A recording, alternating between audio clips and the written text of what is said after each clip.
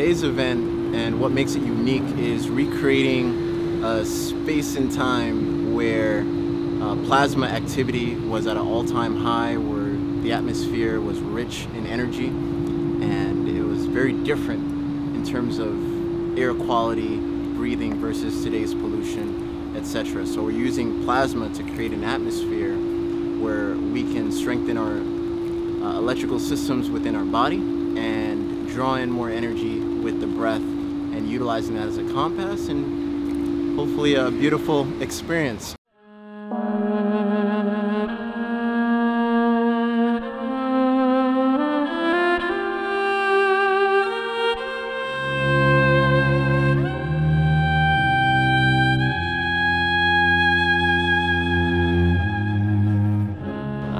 Certified neurophysiology researcher. That means I assess and train the electrical activity of the brain to improve focus, sleep, mood, and stress resiliency. So what we're going to be measuring at the event today is basically the brain activity that's going to occur as the result of these different breathwork and scalar technologies, so we can really measure and see what changes in the brain. I want everyone to close their eyes, breathe only with the nose, relax. And I want you to set the intention. What are you breathing life into in this moment in time? Are you breathing life into progression, whatever goals you have? Well, let's dive even deeper, the foundations of those goals. Why are those goals the goals?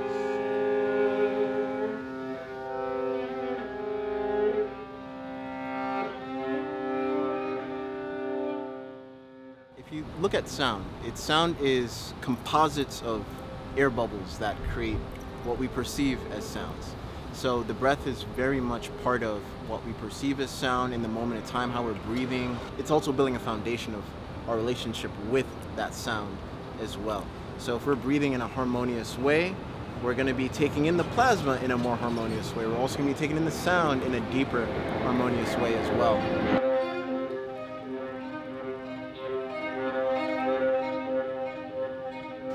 On every exhale that you do, I want you to start smiling as you exhale. Every inhale, come back to neutral.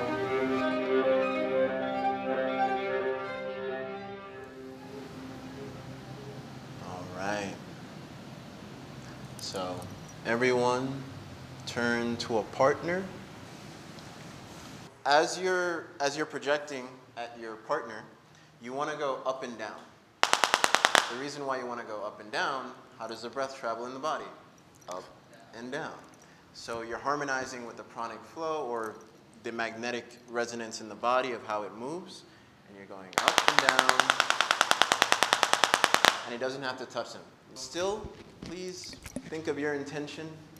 Be very mindful of what you're breathing life into. We literally live in a plasmic universe. So take advantage and let the fun begin.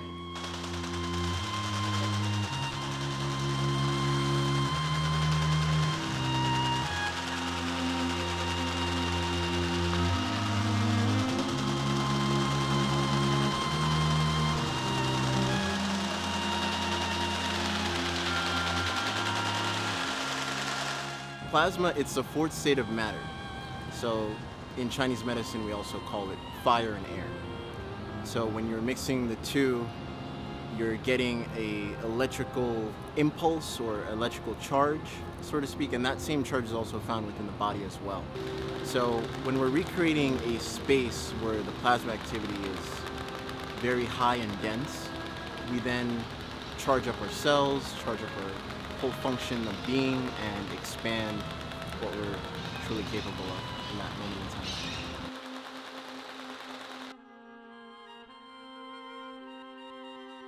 With the partner experience, what I've noticed is in regions that I previously had like injuries, it was a little more intense, and it was almost like I, for this glimpse moment, revisited that moment that I had like the injury, and then it just kind of like reset. I was just clearing away like a lot of old memories, if that makes sense. That's what it felt like for me. It was very healing, kind of intense in certain moments. It just kind of made I guess like the nerve endings that might have been damaged kind of twitch. So it felt really good. I noticed as well, I was involved in a car crash previously, and those nerves felt like they were healing themselves when two were used on me at one time. And I felt very calm, and I lost all fear of that memory of being hurt in an accident, and I actually felt better when I was able to affirm my healing. So I really enjoyed that. I had the opportunity to have two partners, so we had one shooting in front and one shooting in back.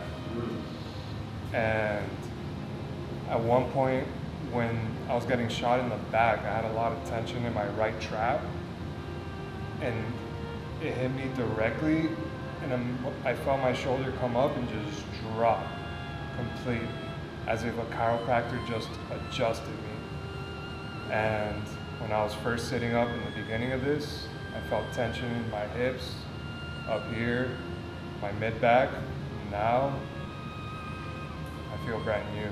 Yeah, something I also want to note, one of the reasons why this is my favorite tool to use with the breath is because it's instant stimulation for the nerve endings and just every fiber of your being, and the fiber optics in the body, just connecting with that. And what it's doing is it's strengthening the very same plasma arc that you see is literally within the body, and it's strengthening that. It's like the electrical charge within your soul or any part of your being is reaching out, and it's connecting with that and strengthening that within your own body.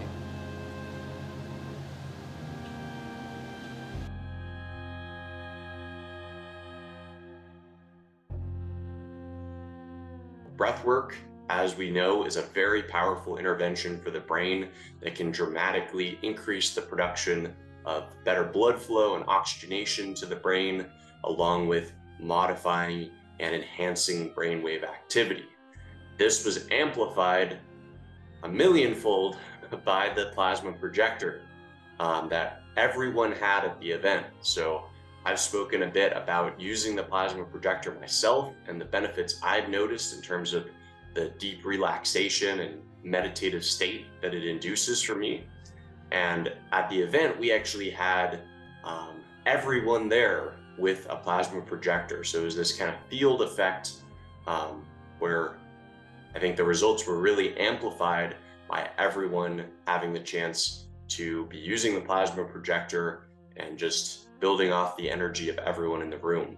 So it was an awesome night, and I hope you guys enjoy the results here.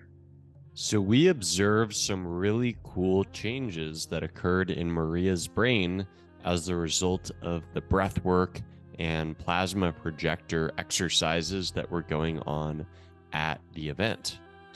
So this is part of the baseline recording that we took just at the beginning of the event before Maria had done any of the breath work or plasma projector exercises. So this was the connectivity in her brain. On the right is showing areas of underconnectivity showed up in these lines here. So each of these blue lines is indicating underconnectivity between certain areas of the brain. So we're seeing all of these lines emanating from this area that I'm circling here. This is the cingulate. The cingulate cortex is really important for shifting gears in the brain. It helps us maintain mental flexibility and be able to switch attention from thing to thing.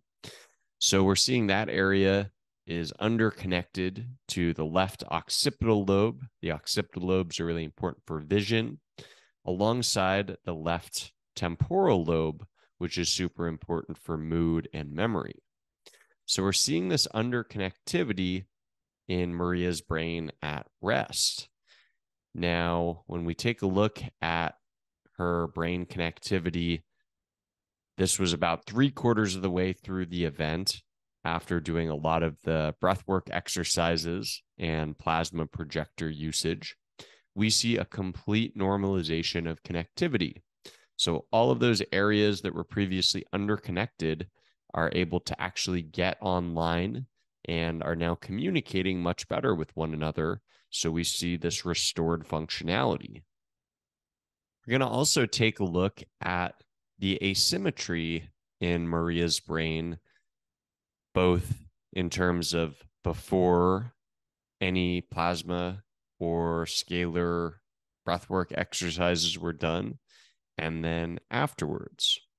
So at baseline, we see that Maria's brain is kind of a bit left hemisphere dominant, meaning if we look at each of these alpha, beta, and delta, we see on the left side the yellow, which is indicating more activity, than on the right side, the blue. So the left hemisphere is really important for our functions of logic, rationality, thinking, planning, decision making are typically thought of as the left hemispheric functions. Whereas the right hemisphere is really important for creativity, coming up with new ideas, and really out of the box thinking. So when we take a look at Maria's asymmetry after the scalar, we see complete normalization. So both hemispheres are completely balanced. This means that her whole brain is working in harmony to produce optimal consciousness. So we see before this pattern where her left hemisphere is kind of more dominant than the right. And now we see this really symmetrical pattern where both hemispheres are communicating in synchrony with one another.